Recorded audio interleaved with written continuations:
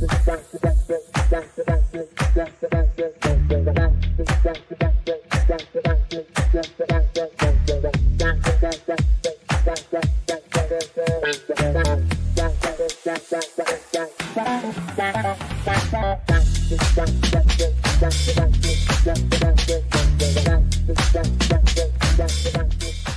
my name is Saisha Single. I'm in 8th grade and I go to UNAMI Middle School.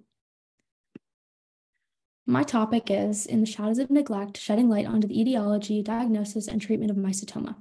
The question I sought out to answer is, how can we better understand mycetoma and what barriers prevent us from effectively curing or managing this disease? And my objective is to shed light onto this neglected disease, along with providing a comprehensive analysis regarding mycetoma's diagnosis and preventive strategies.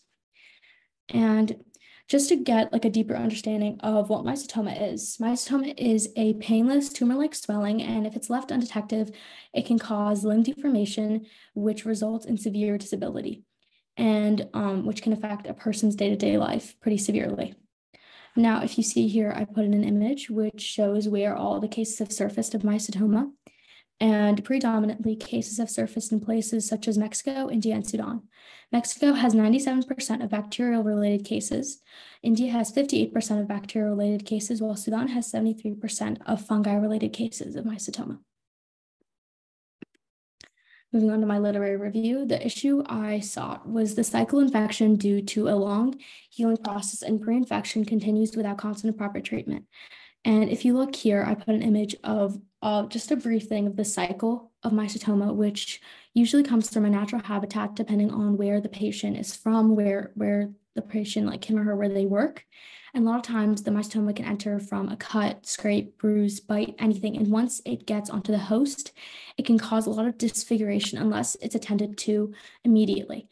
But a lot of times in a lot of places, which is another issue, that a lot of people do not have enough knowledge, or they don't understand what exactly mycetoma is, and they don't have enough awareness about it. And another thing is that because of its long healing process, a lot of times people don't have enough time to relax or just take a minute and let it heal, which is when it gets severely worse, as you can see in the image here, in which it can cause a lot of problems for the patient, and it can get so bad to the point where they might have to get their foot amputated. Now, the study I did was that mycetoma presents itself as a fatal condition caused by chronic inflammation in the form of fungi bacterial infection, also known as emencetoma, which is the fungi-related one, and axamencetoma, which is the bacteria. And there are currently so many different diagnostic tools which are used to ensure an accurate and precise diagnosis of mycetoma. But even with that, a lot of times there's not usually an accurate case. And because there are so many different methods, you can never be sure to whether you're actually going to be able to terminate the mycetoma or not. And there's so many, again, there's many methods. There's no one way to heal, which is why it has a lot of similarities to cancer, to which there's a lot of different methods, but there's no way to completely get rid of it, because every technique has its advantage and disadvantages, excuse me. Now, moving on to my methodology. The accurate diagnosis of mycetoma requires a detailed clinical history, along with your immigration status, travel history if travel to endemic regions, a thorough physical examination, including an X-ray, ultrasound, MRI, and many more tests. Now, the problem with that is a lot of people who are in rural locations don't have access to that and can't afford a full physical test, which means it's harder for them to get the results they need or find and understand what type of mycetoma they have, or they can't get the advice they need from a doctor. Now, my results was that mycetoma needs to be differentiated from other infectious conditions and non-infectious lesions. Now, mycetoma is one of those diseases where there's a lot of different types of mycetoma. As you can see here, there's a lot of different types as soon as you go down to the cells. And a lot of times when doctors do all these results, the results can come back as inconclusive or invalid, because it is really, really hard to pinpoint what type it is, because it's compared to a lot of other diseases, a lot of other infectious diseases. And a lot of times it's neglected as well, because they always assume, oh, it's just going to get better, do not stress, which caused a lot of problems, especially when it comes to treatment, because there's no certain way to treat the disease, because they are unaware of what type they have. So so a lot of times the patient is struggling with many different types of treatments, or they're trying different antibiotics, and a lot of times it's not working, which is when it gets very, very fatal, especially for the infected area. My conclusion, the question I sought out to answer was, how can we better understand mycetoma and what barriers prevent us from effectively curing or managing this disease? My answer to this question is mycetoma lesions are clinically identified by painless swelling with discharge. Prevention strategies can include personal hygiene, protective clothing, and early detection through improved healthcare in underserved communities.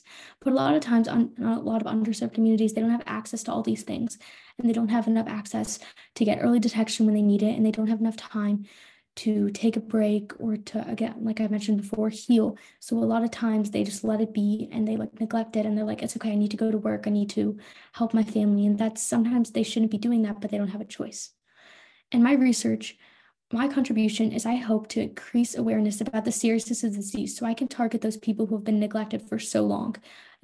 This disease that's been neglected for a very long time, and hopefully get these people who need the treatment.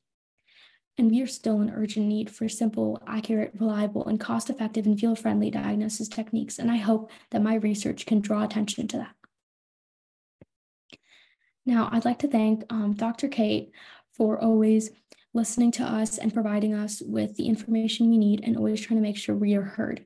I'd like to thank Professor Virgil for being extremely patient and always teaching us new things every day. And I'd also like to thank the Gifted Gabber team for helping me understand that I can actually do this, because without them, I don't think I'd be able to write this. I think I'd be able to write this research paper. Thank you. A big round of applause to you.